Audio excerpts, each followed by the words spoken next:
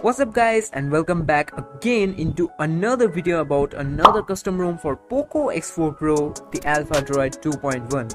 So last time I made a video about this ROM. This was the most customizable AOSP ROM for Android 13 in my testing, with a lot of unique features, and even with that much features its stability was unbeatable. So yep, we have the 2.1 update based on Android 14, and today I'll be telling about everything starting from its customizations to its performance. So make sure to watch the video till the end, and if you are new to the channel, make a sub right now for the latest videos. And let me tell you that about 9% of the people who watch my videos are not subscribed to my channel. So make a sub right now. Anyways, let's get the video started. So firstly, starting with its settings UI, so you get this kind of settings UI for this ROM, and if you look upon the about phone section, it kind of reminds me of MIUI, but yep, I liked it. Now when you click on this option, another tab opens, and as you can clearly see that this ROM is based on Android 14, and for the security patch it comes on the latest security patch of 5th June 2024. And if you have already seen, I'm the official maintainer of this ROM. So yep, other than Everest OS, I also maintain this ROM officially. And if you are worried about the updates, so yep, I push OT updates regularly, so don't worry about that. Now for the kernel, so this ROM comes on the Positron kernel by default, and yes, it supports kernel SU without any problem. Now if I talk about the home screen customization, so yep, this ROM comes with the alpha launcher with a lot of features. Like firstly, you get features regarding the app icons, like you can customize the icon and font size from here, and you can also set the max lines for the app label. And yes, you can also set different app icons, like if I select this Pixel Material U icon pack and check my home screen, the app icon gets changed. Now you also get a lot of home screen features for glance, search bar and much more. Like currently I have disabled the home screen search bar for now. Apart from this, you can also customize the app drawer from here, and moving back you also get a lot of features for your recent menu, but this feature I found is really interesting. Like if I shake my phone in the recent menu, all the apps get cleared. Now if I talk about the wallpapers and style features, so firstly you get a lot of color options for your system UI, and yes, you can customize the app grid size and app icon shape from here. Now you also get variety of Android 14 clock styles in here, so yep, that's all for the launcher features.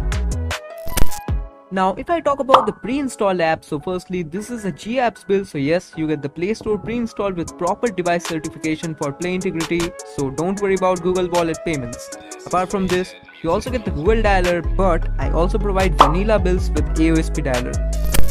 Now you get the Leica camera instead of the MIUI camera for better photos and videos, and it records videos up to 1080p 60fps with a lot of features. So yep, if you like better photos, then definitely you will love this cam.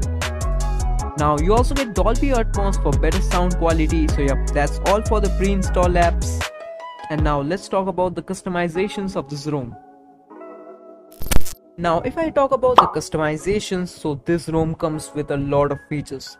So firstly, when you will move into this tab called the Alphabet, you get a lot of features for various parts of your system. Like firstly, when you open this user interface tab, you get a lot of customizations, like you can customize the monet of your system, like controlling the luminous and chroma factor, and from here you can also customize your UI style. Like currently I have set it on default, and now if I select this Shishu Night style, the background becomes some kind of transparent, and this displays our system wallpaper, and I think this looks really amazing if you use your phone on dark mode.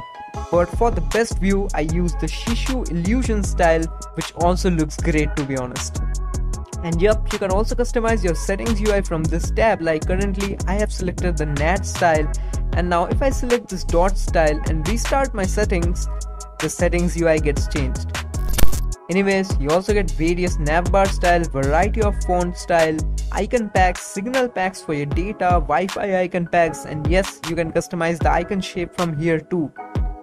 Now talking about the status bar features, so firstly you can customize the status bar clock from here, like you can set the background chip for your clock, and you also get a lot of features like setting your logo on your status bar, customizing your status bar battery icon, battery bar, and last but not the least, the status bar padding. Now moving back, you can also customize your QS panel. Like firstly, you can set up header images for your QS panel. Like currently I am using a custom image from my gallery, but apart from this, you also get a lot of QS header images pre-included. Apart from this, you can also customize the background opacity of your QS panel, and you also get a lot of features like compact QS media player.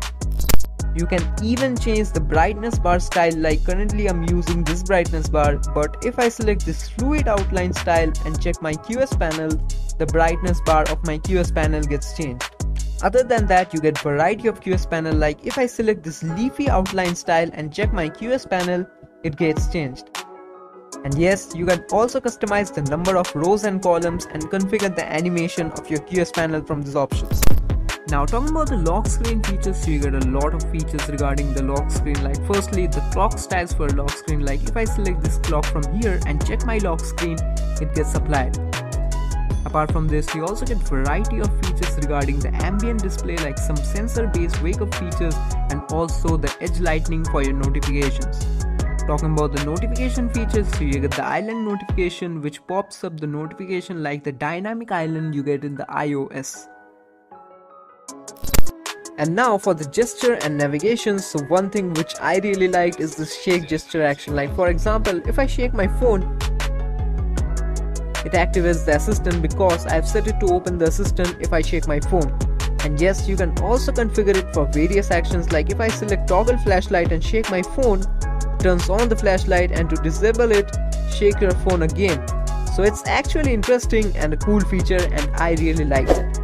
Now for the sound features, so firstly you get this music pulse which on enabling appears like this while playing music for your ambient display and lock screen.